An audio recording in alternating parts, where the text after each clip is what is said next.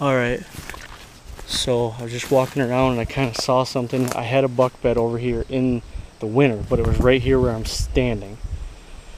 Now it's moved. I found it. There's a buck made a new bed over here, and it's not one I made. It's just a natural bed. This is really cool. So right here's the bed. Get this leaf out of the way. Right here's the bed. There's hair in it. He's eating on the browse right here, so literally just laying here chewing his cud and eating the browse. What he's doing is he's got these logs right here that the farmer pushed up, and you know, to open up the field more. And he's laying with that to his back, with the wind probably over his back, and he's facing this way. There's a warm season grass field here. There's ag fields. I can see the ag fields are only a couple hundred yards away. He is so tucked right here. This is really cool.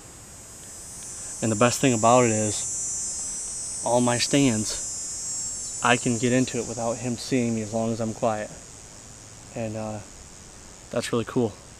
I'm excited. This is the first year I've been doing these and really trying to figure out these buck beds and finding them. And I've already found 3 on 1 acre. 3 buck beds on 1 acre that were naturally made. So that's really cool.